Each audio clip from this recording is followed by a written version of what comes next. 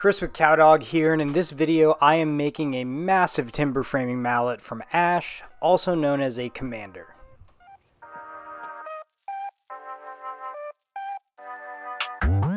This is built almost entirely with cutoffs from the biggest dining table I ever did. I'll have that video linked up in the corner. And that was nice because all the stock was S4S and pretty much ready to work with off the bat. And I started by cross-cutting the stock that I used for the mallet head glue up. Now, a lot of times in smaller mallets, folks will glue the pieces up in such a way to accommodate for the tenon on the handle, but as I'm a bit of a masochist with my hand tools sometimes, I'm just going to glue this huge block and we'll mortise it out later.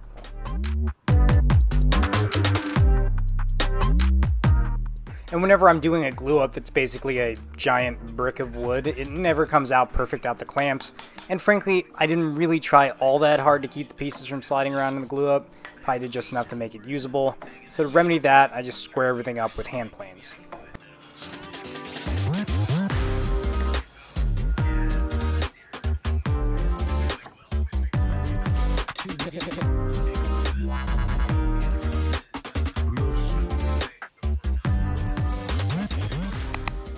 Now the idea is that I want the top and bottom to be square to the sides, and I use my square to draw a line on the end grain so that I can see where my high spots are by marking from the low point square across the block. Then I chamfer down to the line and then bring the plateaued area down to that line. And this process is also repeated on the end grain in similar fashion.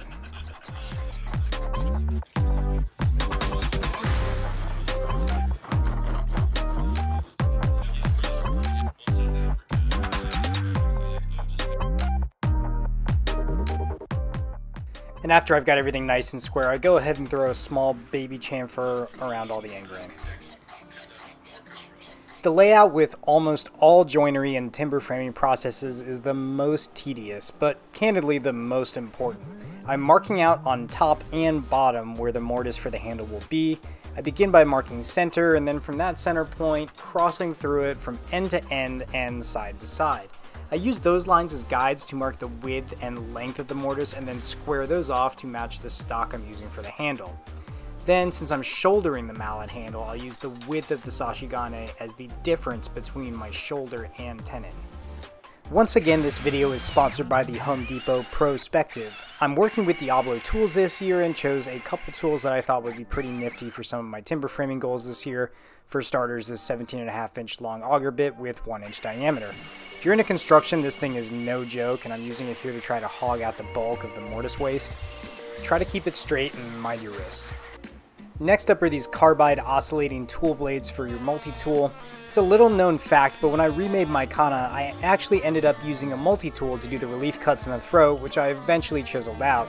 Here I'm basically doing a similar application. Lots of little plunge cuts to try and get the areas between my auger bit holes and clear as much out before I get to it with hand tools. These carbide blades with their proprietary black ice coating have a fairly long life. If you're used to other brands, you'll notice that the teeth basically disappear after a couple cuts. These stay fresh longer, and mine are actually still good despite the abuse I put them through here. And I'm of the mind that doing the hard work with the multi-tool saved me from having to sharpen my chisels 1,000 times to do the exact same thing. All these tools will be linked in the description and pinned in my comments. Speaking of comments, if you're new here to the channel, thanks for watching. Also, if you're a returning subscriber, well, I guess sorry to keep disappointing you. With that being said, go ahead and like, comment, and subscribe if you haven't already, and give that notification bell a little tickle. Just a little bit, right on the little dangly bell part, so you'll never miss any of my upcoming builds. You can also follow along on my other social channels. I'm at Cowdog Craftworks on everything. Back on a more educational note here, a big joinery principle that I was taught and continue to preach is that end grain should be severed before moving to cross grain material. Number one, it makes removal of the cross grain material easier, but secondly, it allows for cleaner corners and smoother cross grain walls. And if the last couple minutes didn't make it evident, I like to use jigs from scrap wood to maintain angles. As you can see here when I'm checking for square, it takes a lot of the guesswork out on figuring whether you're going to be square across the interior of your mortise. A lot of mallets I've seen are wedged from the top. However, a while back I made a drawboard mallet for myself, never made a video, and it's still strong as ever and works great. So since drawboard is a big timber framing concept, I found it apt to do the same here. So after marking for center, I drilled the sides with the 1-inch auger bit. I cannot emphasize enough how important making sure you're going straight down here is. If you're not at 90 degrees or at least within a degree or two, you're going to have an extremely bad time. And then back to the hand plane to get all my marking lines off.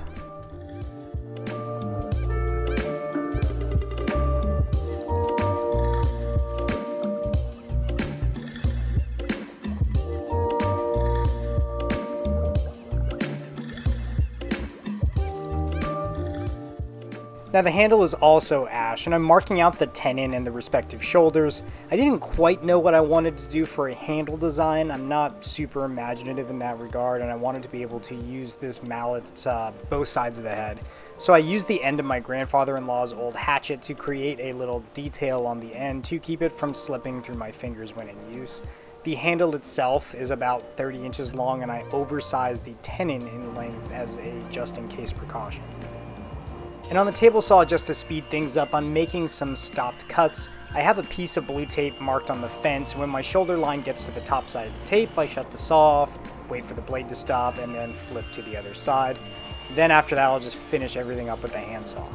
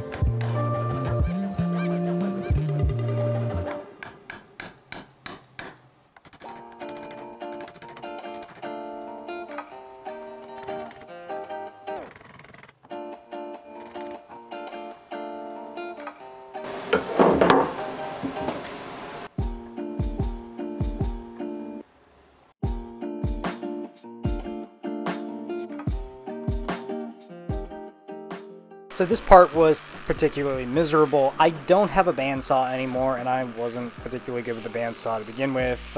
Anyway, I'm cutting a number of relief cuts up to my pattern with the jigsaw. I don't use the jigsaw much, and at first I remembered, hey, there's dust collection. And then I realized that when I'm actually trying to follow the line on the piece, the dust collection hose gets in the way of the workpiece, which created a whole nother issue. So I had to take the hose off and then just get dusty again. And this ash is fairly thick, 1 3/4 if I remember correctly, so this whole process was slow and tedious. I actually couldn't even use a scroll blade either to have better curves because of the fact that the ash was so thick. And to be clear, that's thick with 2 C's, not just 1. It's been a while since I've done any power carving, and I thought this would be a fun little exercise in it. I've got one of those cut-saw extra coarse discs that I used previously when I built the spear gun from rosewood. I should add that these power carving discs, and candidly angle grinders in general, kind of get me all nervous from a safety perspective. So anyway, I'm going full Monty here with an apron, dust mask, eye protection, and even welding gloves. Also, one of the reasons I dislike power carving is how dusty it is, so I ended up putting an air mover on my workbench to try and direct the dust in a particular way. Needless to say, my wife wasn't thrilled when she went to work the next day and it looked like the sky snowed sawdust on her car. I don't have a ton of great advice on power carving except to just be soft-handed. And what I mean like that is I don't even grip the tool all that hard. Just try and keep light pressure. I find if you're really tense, you're going to dig in a bit too much, and these aggressive discs can bite deep into your work real quick. After I use the disc, I take a medium rasp and try to start smoothing things out a little bit better.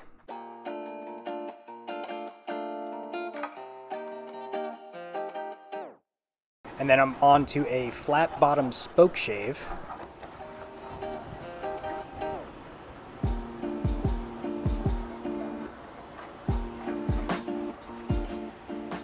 And then here's just a really sharp small Stanley block plane.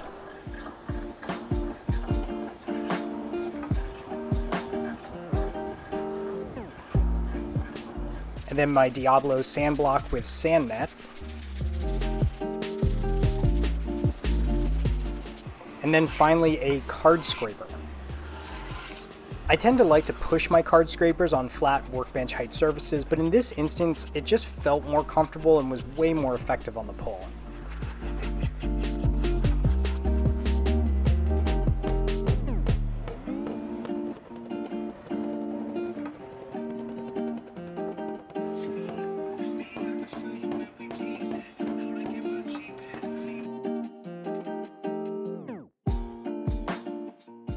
For the draw bore, I'm marking the center of the hole on the tenon, disassembling the mallet, and then marking toward the shoulder about 1/16 of an inch.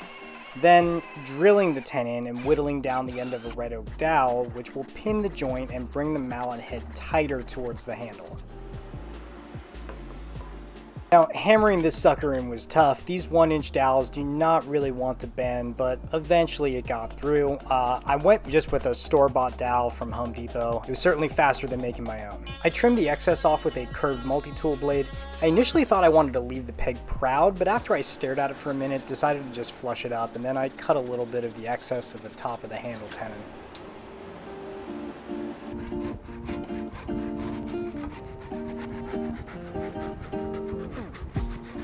The purpose of this mallet is to knock large joint beams together, and I'm anticipating that to be mostly softer construction grade wood. Since ash is pretty hard, a marring preventative is in order. I'm going with cork rubber, also known as crubber, for one face, and I'll apply that with some basic contact adhesive. This stuff is widely available, cheap, and pretty easy to apply. I use it to attach leather to my workbench vices, and that's actually the same exact can from over a year ago.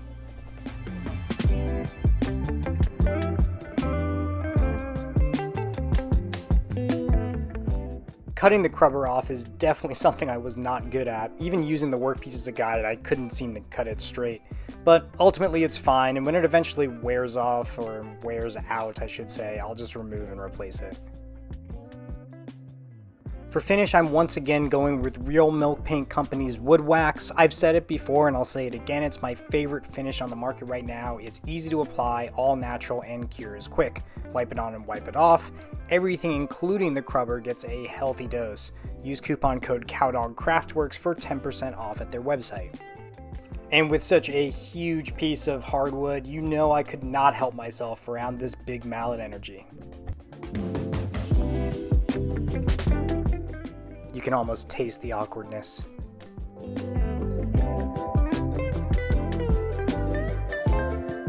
And it's official, that is a huge piece of ash. That's it for the build itself. Lots of work, fairly simple, and will probably outlast me. Now, let's go do some stupid stuff with it. So this mallet is not actually designed for smashing fruit or other items, but I know that if I don't do something of this nature or sort, I'm probably never gonna hear the end of it. So let's start by trying this with an apple. Wrap the head in plastic wrap to try to keep all the fruit guts off the finish.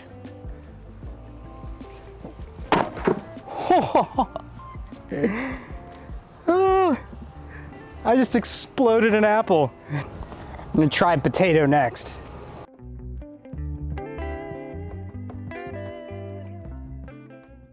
And for the final test of my big mallet energy, let's see if we can just smoke this cantaloupe.